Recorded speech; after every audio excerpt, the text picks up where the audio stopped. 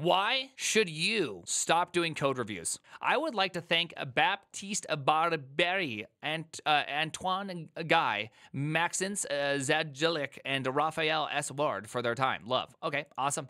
Code review is one of the most used methods in software development. We all know what are the benefits of doing code reviews. Okay, yep, okay, so why should we stop?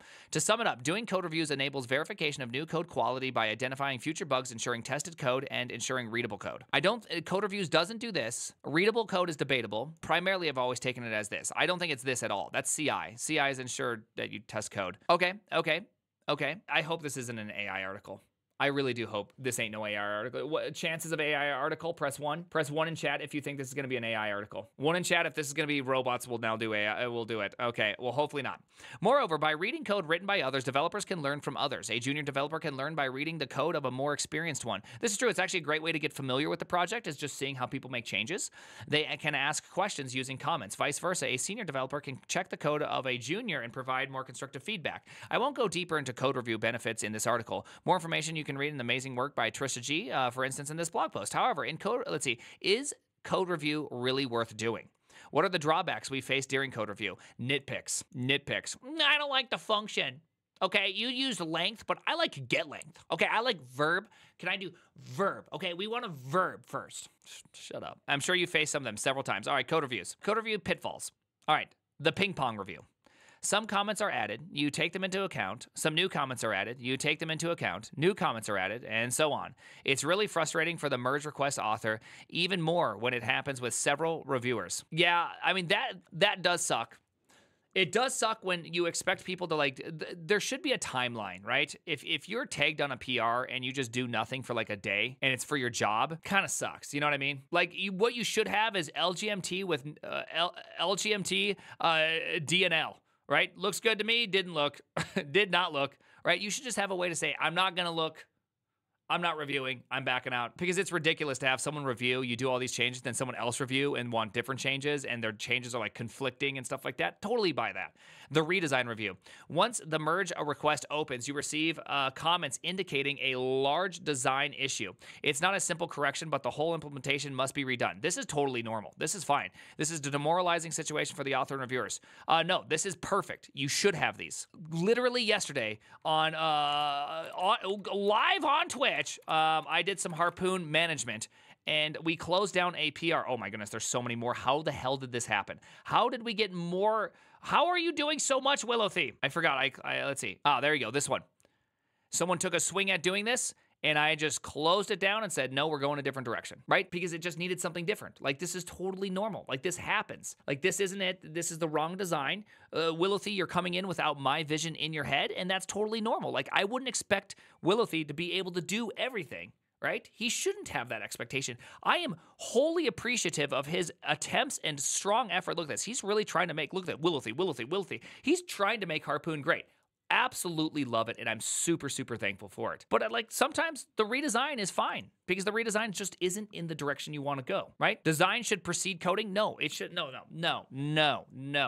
No, the heavy design first crowd is crazy to me. The thing is that someone gets issued a ticket, you attempt to solve it. Now, you may have solved the bug and successfully solved the bug, but the reality is it may be some other issue or some completely orthogonal way in which you want something to be done. And that previous example was a perfect version of it, okay? And the reason why, oh my goodness, and the reason why that made sense for me to show you this is because they wanted the ability, here, I'll show this. The Willowthy wanted the ability to pre-populate empty lists by adding in a extra option called pre-populate, and if that thing exists, then we'll just call it and allow you to pre-populate the list. This is a perfect fix. No amount of design ahead of time for him would have changed how he implemented it. The thing is he didn't know what I wanted, right? And that's okay.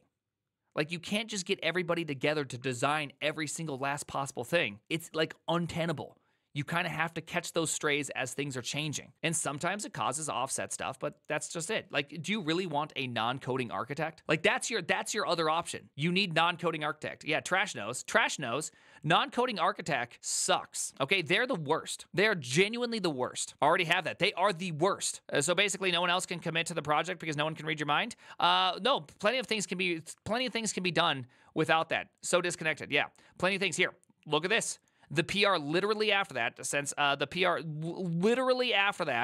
right here, merged it in because it was perfect. It's just like, that's just what needed to be done. Totally legitimate. Plenty of things, like, I can't confirm. I'm a non-coding architect. Can't confirmed. Trash is just trash. Strong opinions on that one. The ghosting review.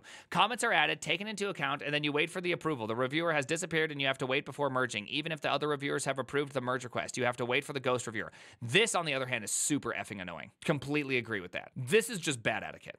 If you ask for changes and then you just never come back again, it's different on open source. Open source, I take into a completely different account than in like work setting, right? Work setting, I expect you to be engaged. Open source, I don't. I leave a pull request, you say change these things, I make those changes, you don't come back for a month. Hey man, that's your project. It's not mine. You do you. Okay, you're busy, you go be busy. You go be busy, all right? Like, very, very different. You got to come in with two different mentalities. Waiting for review. Your merge request is not the most attractive, and you're still awaiting approval. That happens. TLDR. At Netflix, we can just merge without approval. I think that's one of the most important things is that you have to have the merge without approval, because if people are going to just drag their feet, you just merge. Like, hey, that's their fault. It's their responsibility to code review. You don't want a code review? Like, not my problem if I give you like days to review and you just don't review anything. If I ping you on Slack and you're like, yeah, I'll get to it, and then days later you still haven't got to it, like, at what point is it like, no longer my problem, this is your problem, right? I hope you enjoy the code. You had your chance. That's how I look at it, at least. I don't think other people look at it that way. That's how I look at it. The changes are very important, but reviewers didn't read it before approving it because it was too long. Yes. This one. This happens constantly. The presentation review. You have done a huge refactoring, or the changes you bring really complex to review, and your team is asking you for a presentation or a mob review. Now you have to find time where everyone is available to do the code review. It's only the beginning of your merge request journey. This, I think, is fine. If you do a big refactor, yeah, guess what? Of course. Right? That, I think, is completely reasonable. The convention style review. Some comments on the merge are merely about coding style. For instance, there are too many break lines or spaces. These kind of reviews could be avoided with a linter. Yes, a linter and a prettier. Stupid. Too small merge requests. One line of code has been modified. You tend to think that it will be approved and merge fast, but instead it triggers a lot of discussions. What are typically in bike shed effect. Yes. I have seen these things happen a lot. But sometimes it is good. The problem is that often one-line changes are exposing bigger problems. If that's the case, if you're actually like talking about big problems, like, hey, I don't want another if statement. I think we should change how we're doing things. That's fine. It's hard. I mean, it's hard. Keep rebasing review. Your merge request is waiting for approval while others' merge requests are being merged, and you have to keep your code up to date and potentially resolve conflicts. That's just sad. That's the penalty of being in a moving target, right? I don't think this isn't fixed. This isn't a code review problem. This is just working with distributed code bases, right? It just sucks. The inconsistent feedback review. Sometimes you get a comment and you don't know how to handle it. Most of the time, the review expressed a feeling more than a clear solution. For example, this function seems too complicated for me. Yeah, I mean, you should be able to respond with, you need to be more actionable about your feedback. Like, this isn't very actionable, so can you please do something? I have a coworker, so it's very interesting because I prefer refactors to be done by themselves, and I have a coworker that prefers changes with refactors. And so me and him have gone back and forth on this, and I'm working in one of his projects, so I'm going to allow him, I have to do a change plus a refactor. And for me, that's really odd. But for him, that's perfectly reasonable. And so, like, sometimes one of his functions is too big, and I was like, hey, can I just break it down? And I'd like to kind of put it into some steps for me to kind of understand it a little bit better. Obviously, he just built it to get something done. It's very clear what it's doing. It's just it's doing it super long. I'd rather just see it in something smaller. Not clean code style, but just clean enough code, right? Clean enough, so this happens. This is reasonable stuff. After merge review, the merge request has been approved and merged. Great. But a new challenger has appeared. The challenger is perhaps knowledgeable about this project on the technologies used and wants to make changes. Most of the time, the new merge request will be opened by this person without sharing it with the first developer. I don't see the problem with that. Like, to me, that's perfect. Like, I mean, that is literally the thing. Clean enough. Yeah, clean enough code. I'm all about clean enough. There's times where being too clean is bad, right? Like, clean code itself with like these abstract requirements of like 4-line functions, or like Martin Fowler's, if I see 12 lines in a function, it's a smell to me. To me, that's crazy, right? That's absolutely insane talk. No amount of lines in a function makes it clean or unclean in my book. It's about what is the thing doing. How many steps are being performed? Some steps are long ass steps. Like that's normal and it's okay. Java Brain's real.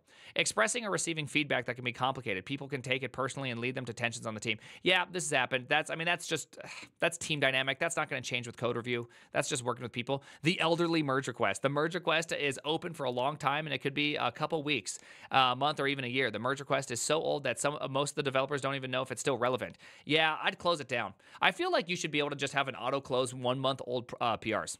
Dude, if you can't figure it out after a month, try again. Take a new swing. The not working review. The CI pipeline passed and the merge request has been approved, but once merged and deployed, it doesn't work. Let's do the full cycle again. Yeah, I guess this is interesting because it's like, do you merge, do you roll forward the fix or do you roll back? Do you revert or do you roll forward? I'm a big fan of obviously anything that's not production facing, always roll forward, right? Like that makes sense. For production, roll back to the previous production in production, and then your code base, you roll forward the change, right? Rolling back's crazy stuff. The full-time job review. The code review can be a full-time job. A developer in the team could spend their entire time doing code review. Furthermore, it's not uncommon to have developers in a team who are spending way more time than others doing code reviews. Not everyone does code review in a balanced way, and it can lead to struggles within the team. Fair. Yeah, that's fair. The worst thing about all those patterns is that they can be accumulated. You can be in a ping pong review and suddenly land with the ghost review, keep up rebasing, and the combinatorics, yeah. Okay, so stop doing code reviews. So I mean, I like that. I like all these code reviews because I've had most of them. Like I really do feel this.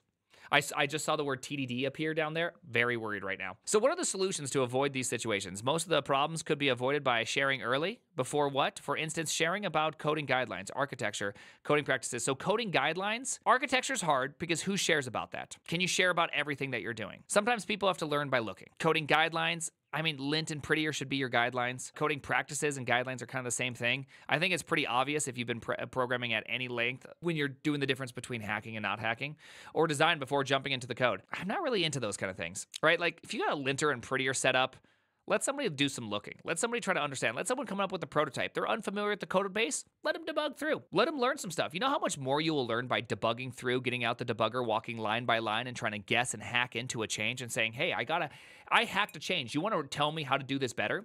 Like that's honestly the way better approach to this is you create a change, you hack it together, and then somebody who wants to play ball. Not everybody wants to play ball. That's totally fair also. I've worked with people who do not like this approach, and that's fine with me.